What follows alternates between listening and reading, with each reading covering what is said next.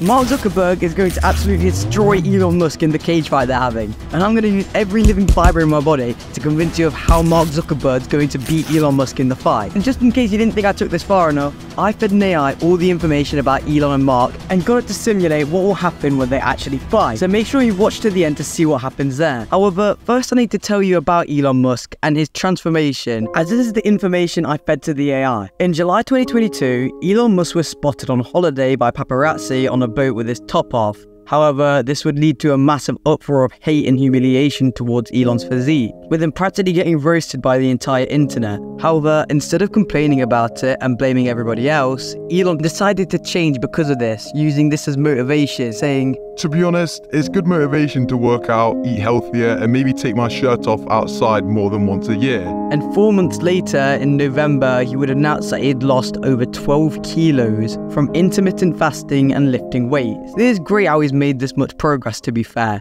He'll be a lot more nimble in the fight, which is very important. Elon has also mentioned that he has done cage fighting training, and his coach goes to say that he's stronger than the average man, with photos of him in practice UFC fights backing this up. It seems pretty promising that I'll win, right? Wrong. Mark Zuckerberg, the creator of Facebook, has always been made fun of for his odd look and vibe, just coming off as socially awkward. And because of this, people even went to the extent of calling him a lizard, because he just seems unhuman in a way with the way he interacts with people. However, after all of this, everybody was shocked when they heard that Mark was actually a gold medalist in a jiu-jitsu tournament. "This nerd is a silent killer" is the headline on an article, and it couldn't have been any better said. And just watching his fights is like you're in a fever dream. There's the same man spending years of his life making a version of our world in VR, promoting less physical activity, while he's out there winning gold medals in jiu-jitsu tournaments. And now he's been doing it for years, which instantly counteracts everything Elon has done. Seeing as yes, he probably is learning all the right stuff, but the main thing is about this stuff is experience. You could possibly joke about how Elon has a high predicted IQ and that this could help him win a fight, but in the end, that's a joke. He is not winning a fight through talking about rockets. Mark's definitely got a high battle IQ through the years of experience and actual tournament scenarios. However, some may go to say jiu-jitsu and cage fights are not the same thing.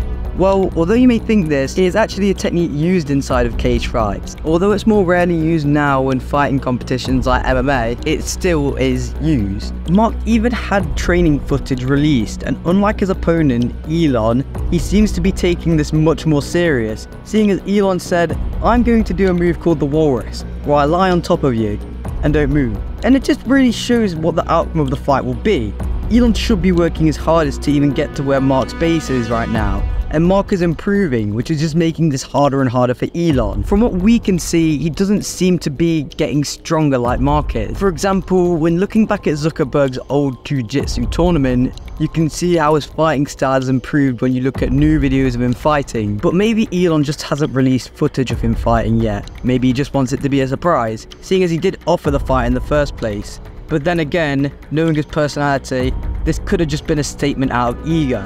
Elon can make all of his jokes he wants, calling him a lizard, but after this fight, people are going to be calling Mark the lizard. But just before we get to the AI fight, I want to talk about one more thing, and that is, who will be supporting who? Well, after Elon tweeted, "If I die under mysterious circumstances, it's been nice knowing you," on May 8th, 2022, Mr. Beast responded to that, saying, "If that happens, can I own Twitter?" With Elon responding, yes. And this, with other conversations, shows that Mr. Beast and Elon Musk are pretty good friends, and that Mr. Beast would definitely be supporting Elon. And looking at Elon Musk's social media personality, he'd pretty much have all the biggest social media influencers on his side. This could actually affect Mark and his mentality before the fight. However, this is highly unlikely, seeing as most of the time, people like Mark and Elon barely even go on YouTube themselves.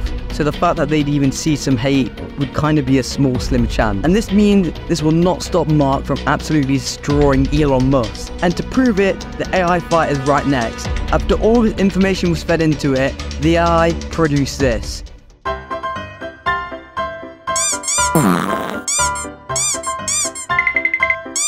Watch your jet, bro. Watch your jet!